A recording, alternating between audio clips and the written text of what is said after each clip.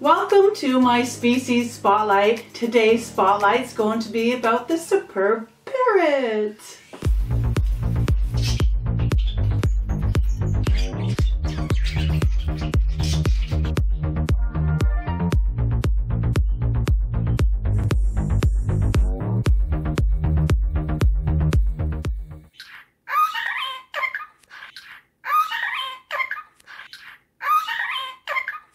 The Superb Parrot is also known as the Barabans Parrot, Barabans Parakeet, the Green-legged Parrot, or Scarlet-breasted Parrot. That's a lot of names. The scientific name is Polytelus swainsoni. They are native to southeastern Australia and are most likely to be seen in flocks near woodlands or near trees and water. The Superb Parrot is one of the 3 species in the genus Polytelus of long-tailed parrots. The other 2 species are the beautiful Princess Parrot and the Regent Parrot, which is the closest relative to the Superb Parrot.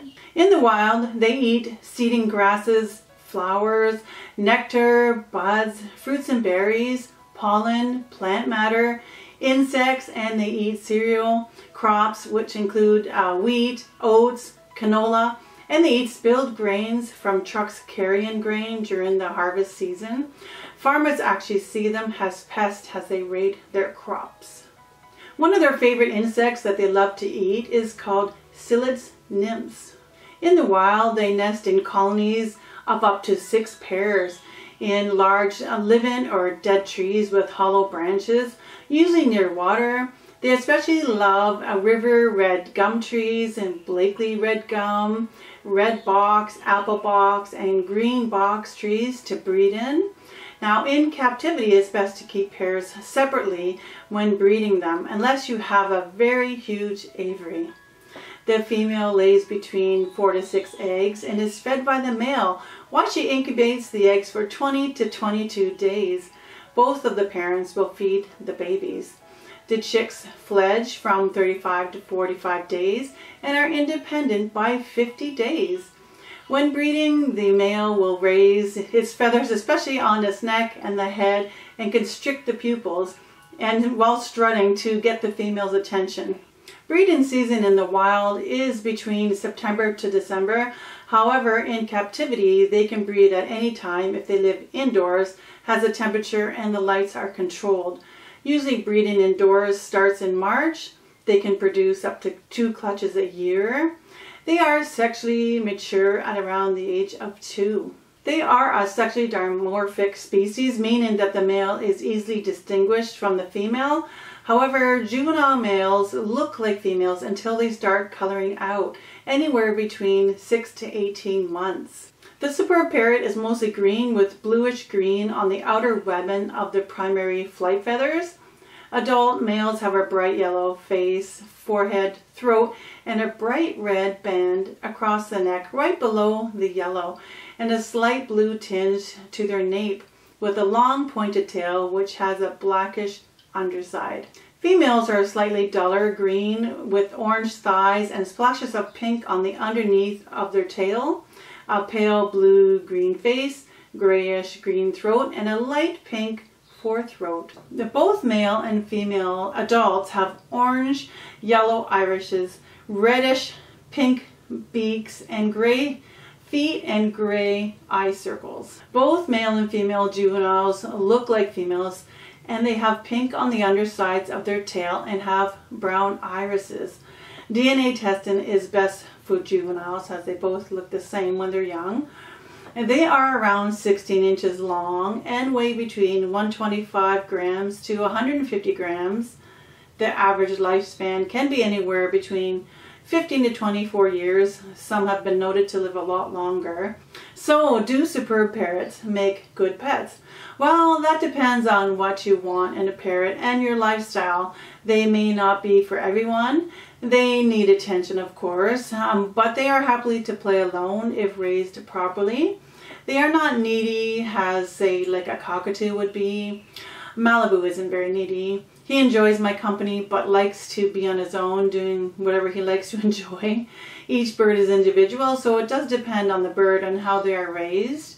If they are the only bird, then they may need a lot more attention as they won't have other birds to occupy themselves. They are beautiful birds. They are gentle, friendly, funny, and enjoyable to have. They make great pets. Hand-raised babies make the best pet. However, it may be possible to tame parent-raised babies, or even an older bird. You might be able to tame it down.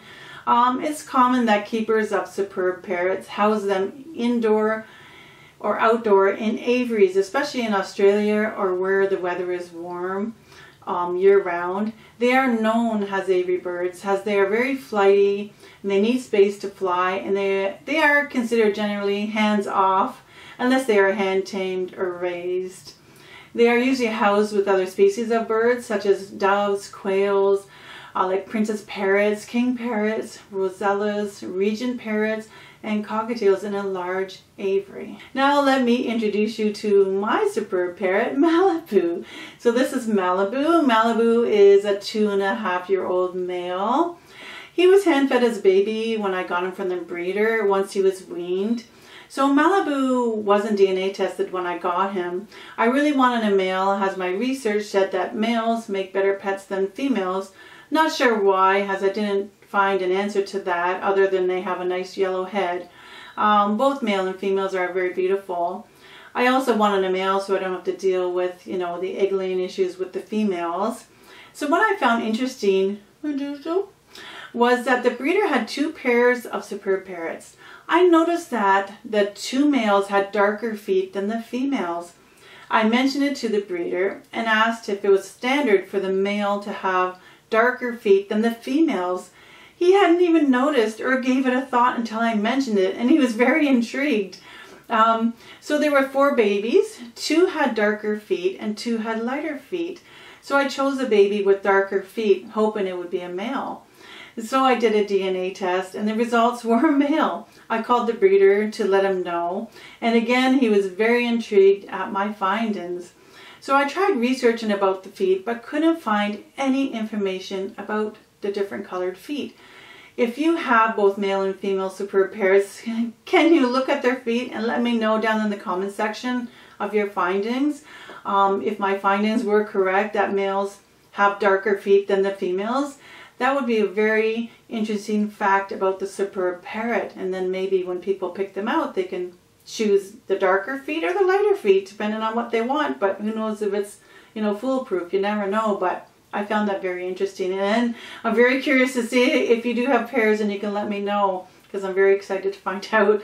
So hi baby, you're so cute. I have also read that juvenile males may be more active and more vocal what are you doing than females. You want another one? Here you go, baby. There we go. Don't want it? Yes? No? Okay. So Malibu didn't start coloring up until about 18 months.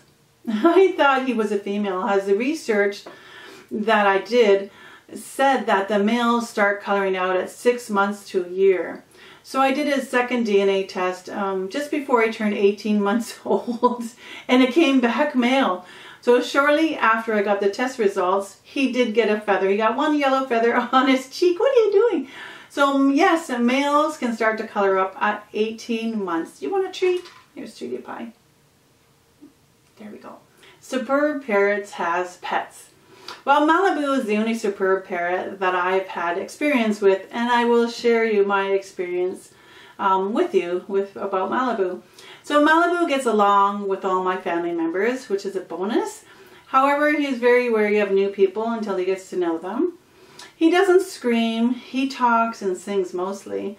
His normal bird sounds are not as loud, like to compare to maybe a ringneck and a mustache parakeet or a macaw. He's not very loud, to my ears anyway. He doesn't like to be touched. I've heard from other superb parrot owners and they say the same thing. And he rarely uses his feet to hold his food. I've also heard the same thing with other superb parrot owners.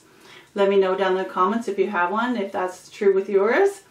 Now he is okay with other birds, unless he is with a bird that he really is in love with. He becomes aggressive towards me or any birds that come near him, just like any other bird that would protect their mate. My other birds are usually chasing him. He doesn't really chase any of them around. He loves to take baths and to be showered. He has not shown any cage aggression yet, so that's a bonus. Hope it doesn't happen. He is very smart and he loves to learn. He trains well with treats. He can wave, spin, and do the recall. He is very acrobatic. He can hang on swings, ropes, and the top of the inside of his cage. He hangs like a bat. He is a very quick, graceful, and fast flyer. He flies with ease, and because of that, I don't recommend clipping their wings. His flying is necessary for them to keep them happy and in great health. They are known as flighted birds, like flighty birds, aviary birds. And Malibu, he swings his head in circles, especially while he is singing, talking, or excited. Sort of like what a cockatoo does. I'll insert some pictures here, some videos.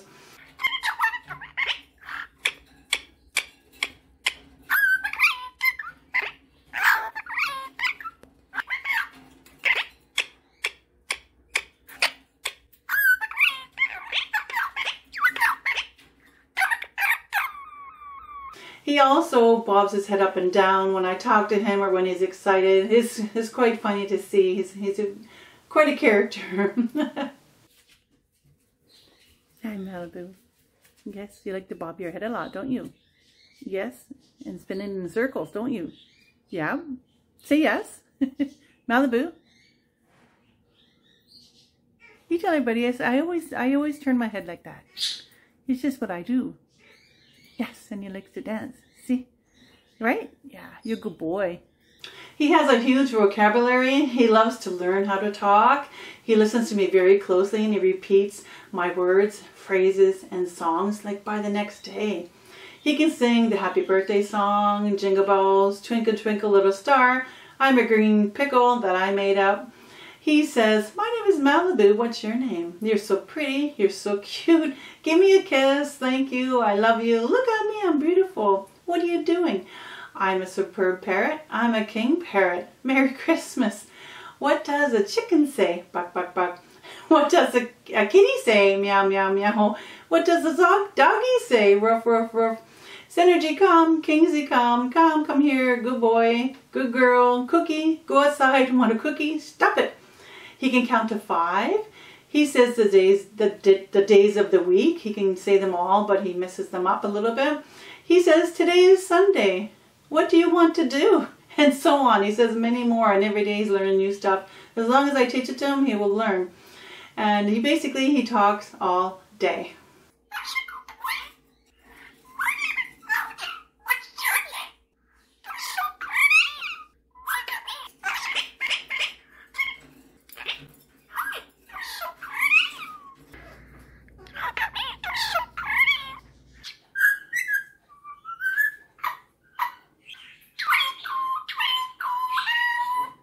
Now for housing wise or cage wise, if you have him as a pet in your home and not in an aviary like outdoors, or if you got him in an aviary inside, that's even best. Like an aviary is a huge place to be for birds, but cage wise, it's best to provide them with the biggest cages possible with plenty of out of the cage time, as they are flighty birds.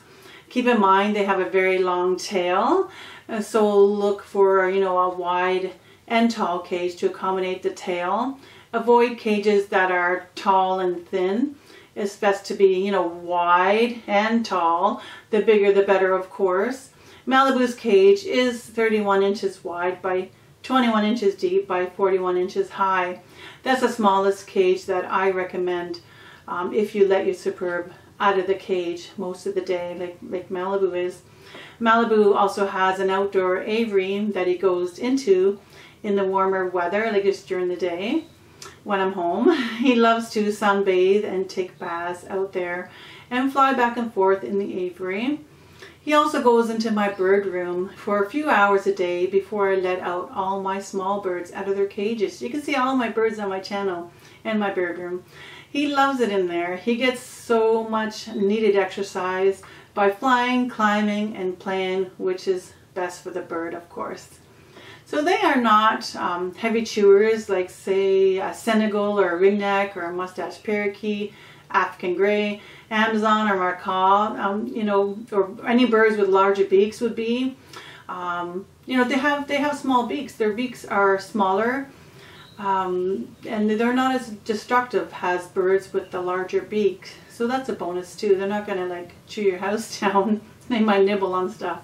Malibu likes to chew on thinner pine wood and softer wood such as balsa and shreddable toys. He can't really chew the hard, thick wood. He may try and make some small notches in it, but he gives up and chews on the other woods.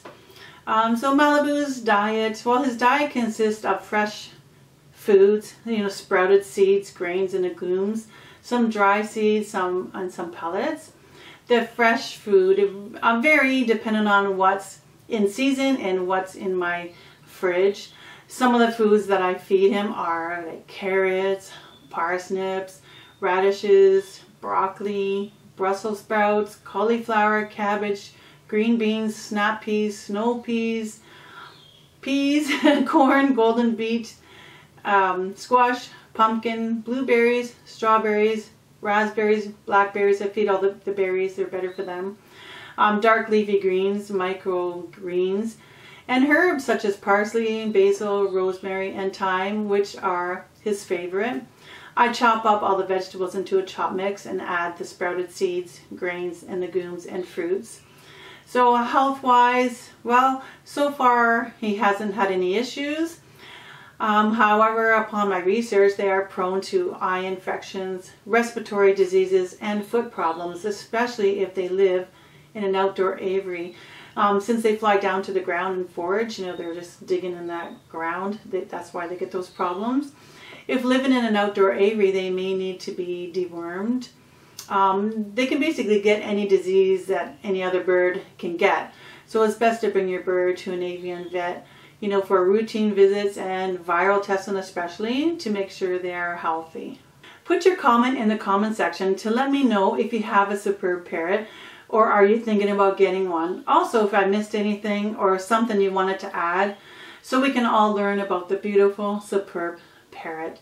You can find me on Instagram, Facebook, and TikTok for more content. Until then, if you want to see more species spotlight videos, click on the video on the screen, and I will see you in the next video. Hey, wait, Malibu. Good boy. You're a good boy. You're so pretty. So pretty.